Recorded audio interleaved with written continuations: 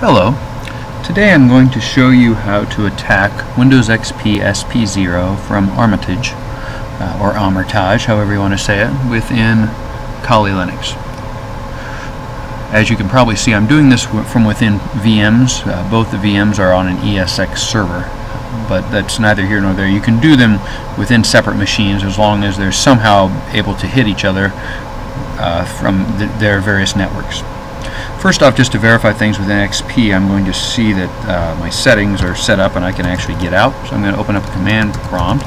You're an IP config, and it looks like I have an IP address and default gateway. And so I'm going to try and just ping that default gateway just to make sure I can get out. And yes, I can ping that. Next, I'm going to open up Notepad and type in that IP address and just some message. Why I'm doing this is just to verify when I've actually attacked the machine. I'm going to take a screen cap, and if I see this same information, then I'll know that the attack was successful. At this point, the XP machine I'm pretty much done with. I'm just going to go over to Kali. Kali, I'll go ahead and log in. Just going to use the good old root and tour to log into Kali. From within here, I want to actually also verify my IP settings and see if I can get out and actually can touch the XP machine. So I'm going to open up a console window and do ifconfig, and yes, it looks like I have a IP address there. So I'm going to try pinging my default gateway from within here.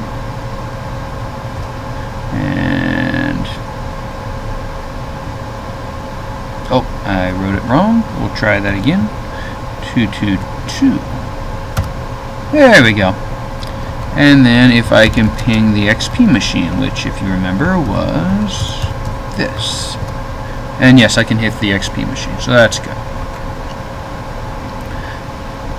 Now at this point, I'm going to start up Metasploit by going to Exploitation Tools and just Metasploit.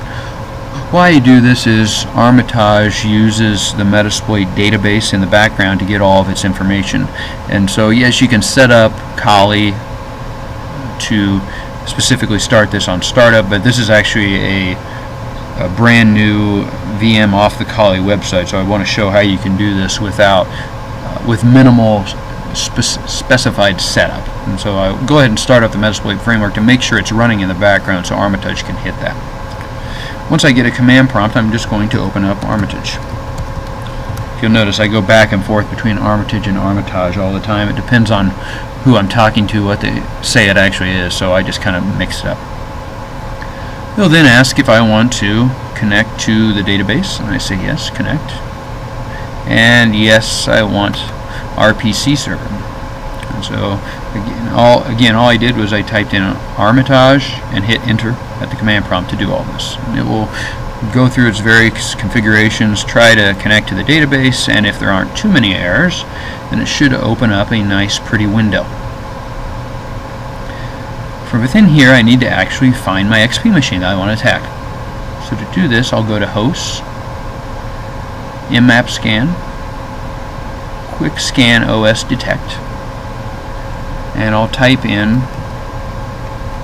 the range that I want to get. I could just type in the specific IP address since I know the IP, but for fun I'm just wanting to see if there's any other machines on this network, and I'll hit OK. So what this did was I said, okay, mmap, I want you to go out and look for all machines on 123.45.67.0 through 255, all machines, see if there's anything out there. If there's a machine out there, great. I want you to try and figure out what OS it's running, OS detect. Why is that? Well, if I know it is a Windows machine, then I can look for attacks specific to that Windows and also even maybe the Windows version, as opposed to just throwing every attack at it in the book. Linux, Windows versions 95 through whatever, and Mac whatever. This actually gives me an idea of the OS, so so I can more fine-tune my attack searches. And it looks like it was complete. Click OK. That's the same machine, 1234567.1. If you remember, I'll go over here, 1234567.1. You'll notice if I hover over it, it does say Windows 2000. Windows 2000 and XP SP0 were similar cores, and so it's not that big a deal that it thought it was Windows 2000. A lot of the same attacks will apply. So I found the host. Now I need to find the attacks for this host that's running what they think is Windows 2000. So I can go to Attacks, and I can go to Find Attacks. And this will search the database looking for any attacks that it has in its database for this specific version of Windows.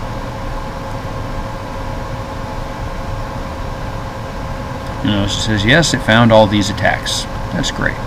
So now I have found the machine, one. Second, I found the attacks. Now I need to actually use one of those attacks to attack the machine. So with the machine selected, again, because the green box is around it, I right-click and I go to Attack. There's one attack that's very popular. It's the SMB. It's MS08067 Net API. I'll click on that, and I'll use all the settings that it gives me. Armitage is very nice that way. It's very user-friendly, and it will actually set up a lot of the stuff for you. And I'll launch the attack. What this is trying to do is it's going out and saying, using this MS08067 attack, I want to try and actually connect to an attack 123.45.67.1. You'll notice if it's successful, then I get what I like to call the old MBA jam, you're on fire, because it's turned red and there's lightning bolts going around. That means I have actually pwned this machine. I own it. How can I verify that? One way to do that is I'm going to right click on it, go to an interpreter, and go to Explore, and there's one that says Screenshot. What this will do is take a screenshot of the machine, 123.45.67.1. You got me? 123.45.67.1. You got me. So this shows that I have indeed attacked the Windows XP machine, as I'm able to get a screenshot of it. There's many other things you can do. You can actually interact with a command shell. You can log keystrokes. If they have a webcam, you can check that webcam. This is just to show you how to use Armitage, to use MS08067 to successfully attack a Windows XP SP0 machine. Thank you for your time today.